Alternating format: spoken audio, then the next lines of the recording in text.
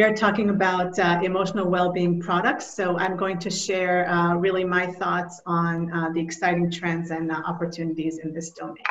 So first of all, just very briefly,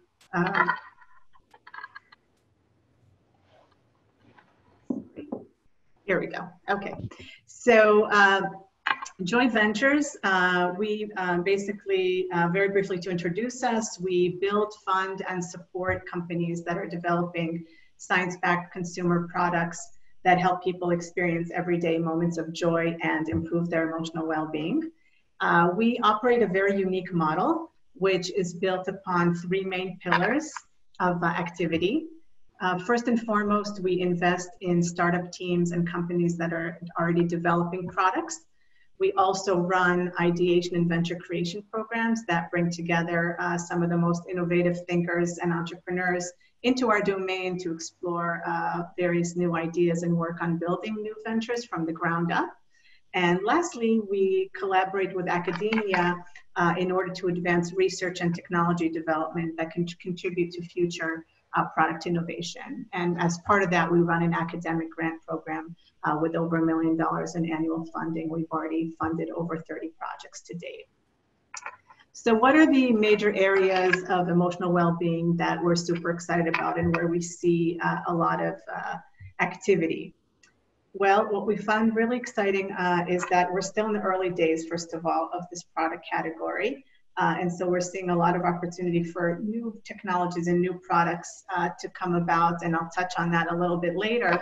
But some of the technologies that we look at are, for example, non-invasive brain stimulation, mixed reality, which obviously Walter spoke about extensively, emotion recognition, brain sensing, biofeedback, neurofeedback, as well as brain-computer interfaces.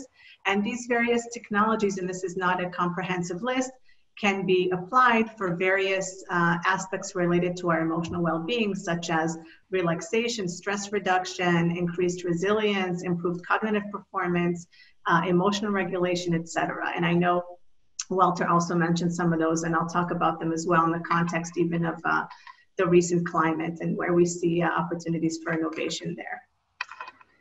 I'll just touch as a, wearing my investor hat, I'll touch also briefly on the market itself, because we're seeing really a market that's been steadily growing in the last few years.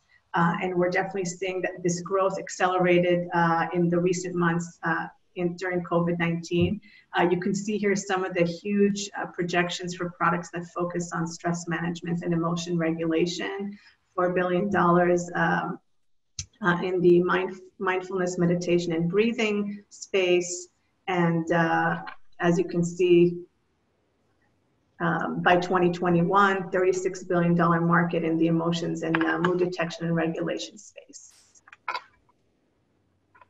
I thought that some good examples would come from, I could share from our portfolio. So I think these are nice ways of showing how technology can be applied in for consumer emotional well-being uses. The first company is called Empathic Technologies, and they've developed a product called Doppel, which is a wristband that creates a heartbeat-like vibration for reducing stress or inducing focus. Nix is a company working on a headset that monitors our brain activity through EEG and helps improve our sleep through non-invasive brain stimulation. Reflect is a portable smart textile biofeedback device that helps you practice relaxation. Sangha is an upcoming unique meditation app, which helps us to stick to the meditation habit through a personalized journey. And V is also a personalized coach, helping us basically do our fitness with a voice-powered AI. So these are just some examples of the types of technologies and companies that we're excited about in the emotional well-being space. I wanted to now zoom in on a couple of emerging trends and themes that we think will dominate the emotional well-being market because of COVID-19, but also beyond. And even before the COVID-19 pandemic, public health experts were concerned about the epidemic of loneliness And the coronavirus has only exacerbated that problem. And Walter mentioned it briefly as well, with recently the face-to-face socializing for people under lockdown, and obviously limiting members of households to their to their own homes. And for the over 30 million people that live alone in the US, that obviously meant no meaningful social contact at all, potentially for months on end. So chronic loneliness has clear links, as I'm sure you all know, clear links to many health problems, including dementia, depression, anxiety, heart conditions, and substance abuse. And there's a lot of focus on loneliness among older adults, as life expectancies are rising across most populations. However, many studies are showing that other generations, such as millennials, are also reporting high rates of loneliness. And with more and more adults living alone, this issue is really hitting across various age demographics.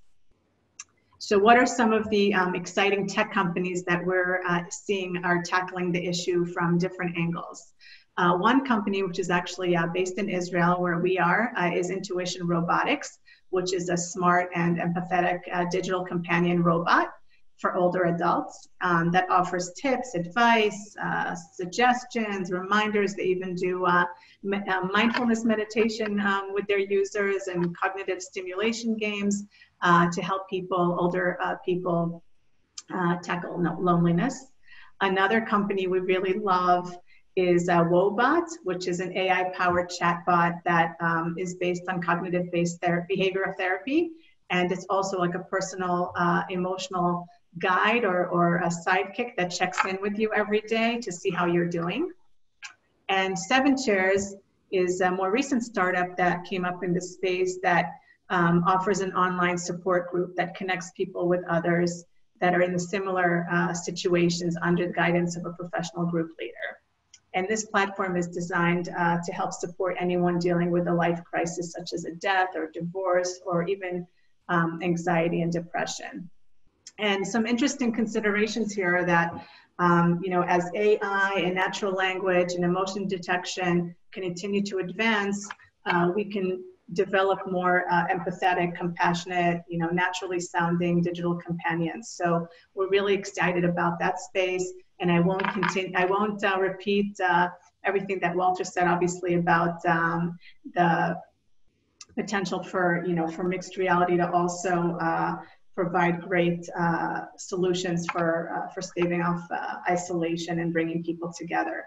So this is really a place where we believe there'll be a lot of exciting innovation and opportunities for investment. The other opportunity, which I wanted to zoom in on related to COVID, but is really something that's been around obviously before COVID and was only brought to a higher awareness in recent months, is employee burnout or employee well-being. We're seeing a lot of conversation about that as it relates to improving productivity in a remote work reality as well. And again, this is an issue we've been facing for a long time, but has only just been brought to the forefront again, most recently due to Corona. But even before Corona, over 60% of employees said that they felt burnt out. And in addition to the social consequences, this has tremendous economic impact. Workplace stress is estimated to cost the US over $500 billion and 550 million workdays on an annual basis. So we're seeing that from all the way from the larger tech companies to the traditional industry players, many companies are looking for solutions to address this issue. So what are some of the examples of companies that we're seeing? For example, we have Human Charger, which is a bright light therapy headset device. And it has LEDs and earbuds that shine a light in the ear. And that reaches and stimulates the brain. So it supposedly triggers release of neurotransmitters and improves mood, energy, and alertness, and also reduces jet lag effects. I've also mentioned Doppel before, that they also use tactile rhythms, vibrations to reduce stress and increase calm. And focus buds are smart earbuds that have embedded EEG electrodes that provide neurofeedback. So these are just some examples of companies that are using technologies to help with employee burnout, specifically around focus and alertness.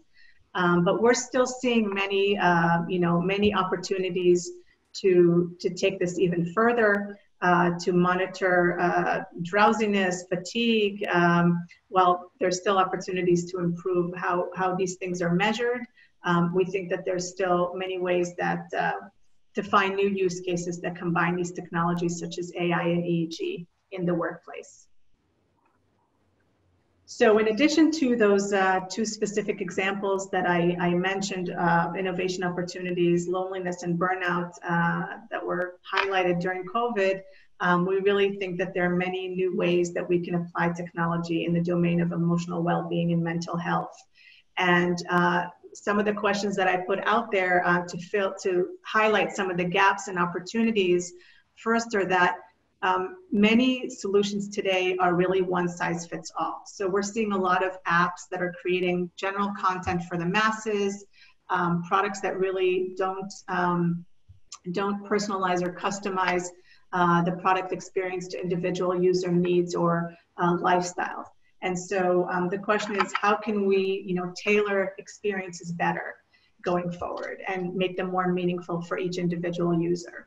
Another gap and opportunity that we see is around finding more products or technologies that are grounded scientifically. So many of the first generation products that are coming out in the emotional well-being domain still lack the significant scientific grounding, and they haven't proven that they have a real effect, a meaningful effect on people. So we're looking for deeper innovation in that aspect. And finally, consumer experiences are still not where they could be. So we think that a lot of the products today are still not engaging or seamless enough to get people to truly adopt new habits or to change existing ones. So how can we think of new ways to create consumer experiences? And I'm sure mixed reality will also significantly contribute here. How can we think of new ways to create delightful consumer experiences that will really help people create and keep these new habits? So I'm towards the end of my talk. We're really excited about this space, and we really see the conversation and demand around innovation for emotional well-being at an all-time high. We think that there's never been a better time for startups to enter this space and to help millions of people around the world live more joyfully. We're here to partner with entrepreneurs in this space, whether they already have a company or whether they're just thinking about an idea or a technology, or whether they're doing some interesting research or technology development in academia. We're very excited to meet people around the world who are finding new ways to leverage technology and human understanding to improve people's emotional well-being. So that's what we're all about, and I'm excited to open it up for questions. Thank you.